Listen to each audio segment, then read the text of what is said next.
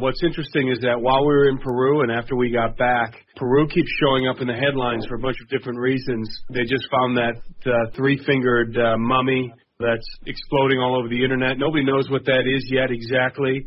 I think we're a little guarded about it because it could be a hoax. That sort of thing happens a lot, especially in South America, especially after people realize how much money can be involved in the purchasing of these artifacts, these bodies and skeletons. That might be a complete hoax. So we're guarded about that particular situation. But Peru is certainly centerfold right now. And there's a reason for that. They call Peru the navel of the world. In fact, the Inca called Peru the navel of the world.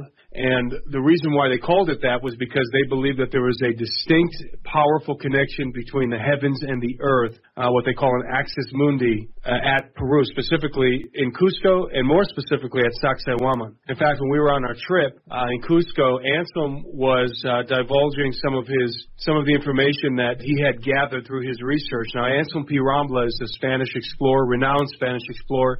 Steve and I always joke about it because he looks like the Dos Equis guy, the most interesting man in the world. But Sheila, if you get to know this guy, he really is the most interesting man in the world. I mean, he really is. They were going to make a movie about him and all kinds of very interesting stories associated with Anselm P. Rambla. But Anselm did excavations in the Sacsayhuaman area, and that's not common. It's very difficult to get permission to do excavations anywhere in Cusco, especially at Sacsayhuaman. But nevertheless, he was able to get the permission. He did excavations there. He also did excavations in the Coricancha beneath the Church of Santo Domingo in Cusco. Unprecedented excavations, and in both cases he uncovered astounding things. And at Sacsayhuaman, Anselm did his investigations and came up with the theory that Sacsayhuaman is in fact, it's not a fortress like the historians will say or the archaeologists say, and it's definitely pre-Inca, there's no question about that. But what Anselm believes that Sacsayhuaman really is a stargate. An ancient stargate, in fact, the most powerful and important stargate on the planet. And Steve and I are inclined to believe that Sacsayhuaman is indeed a stargate. He showed us the amazing alignments of Sacsayhuaman with all these other locations in Peru. Absolutely mind-blowing information that he talked about during his seminar out there in Cusco. So the idea that Sacsayhuaman is a stargate has never been put forth before. At least I've never heard anyone postulate that it's a stargate. I've heard all kinds of other things about it, but what people have to understand about Cusco, the city of Cusco, and the primary reason why we wanted to go there, and I believe the primary reason why it's called the navel of the world, is because beneath the city of Cusco, specifically beneath Sacsayhuaman, is a vast subterranean world. And there's all kinds of tunnels that connect. There's a labyrinth of tunnels right beneath Sacsayhuaman. Not many people know that, but it's actually a matter of history. It's a matter of ancient history. The conquistadors and the chroniclers actually write about the labyrinth that exists beneath Sacsayhuaman. They spoke about it in their chronicles and in their various writings. This isn't just a localized labyrinth beneath Cusco. This is the convergence of what's called the Chincana.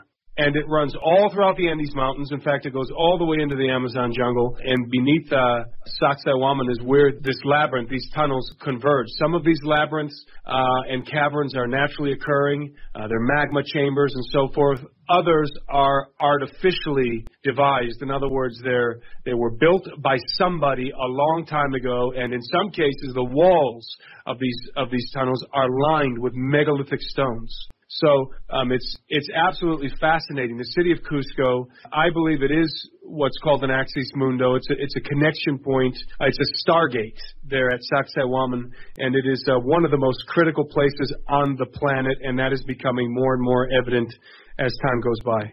I think I'd like to add, too, something very important, Sheila. The idea of the world's largest stargate. We talk about the bottomless pit. Jesus talked about the gates of hell. We see all the references in the Word of God, but when we were there, it became obvious that with the celestial alignments, everything that is of importance, whether it's a pyramid, whether it's a tunnel system, whether it's a structure system, whatever, is always pretty much lined up with the stars, either the Pleiades, the Seven Sisters, Orion, the Mighty Hunter, and it all goes back to Nimrod, which all goes back to the giants, which all goes back to the fall. Now, here's what's critical, and I think this is something we want everyone to understand. There is, and Tim, I'm not going to go into, what's under there. I'm just going to refer to something. By having the conference, and I believe it was God's providence, and I'm saying real providence, that Tim said we need to have a conference and take it to Peru. We didn't know everything that would unfold there, but when Tim was initially talking to Anselm made a very important statement, and the statement is, it's time. Now, I didn't know that, and I walked in on Tim. He was doing editing on Holocaust of Giants, our third DVD, which, by the way, is probably one of the most important historic films, put on DVD that people could ever watch. They'll have to watch it to understand why this is important. We're being given, Sheila, the keys to understanding the prophetic fulfillment of history that's unfolding in the headlines.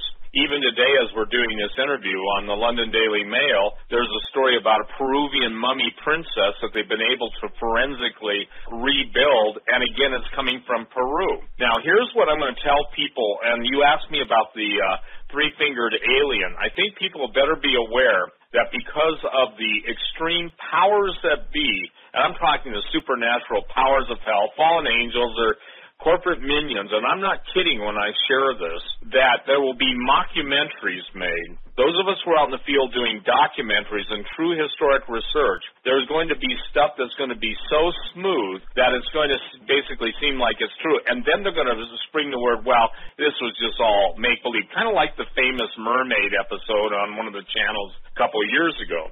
So what's happening is God is giving his warning all over the world. I got an email from Tasmania. So I want people to understand this.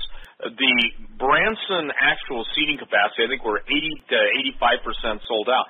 But we've opened it up to live streaming, which means people can stream it at the time the speakers are speaking, or they can stream it at a later date. And we've got all over now people responding. So, it's on my website, stevequayle.com, but that wasn't the original plan. And so I think that, and I maybe this sounds almost corny, but I think the lid is not about to be blown off. I believe the lid is blowing off. Well, we were at the Corte Concha. One of the things that Anselm P. Rombla and Tim are on record as Anselm was the only guy to be able to go beneath the Convent of Santo Domingo, the Corte Concha, and actually go into the tunnel system before the powers that be shut him down.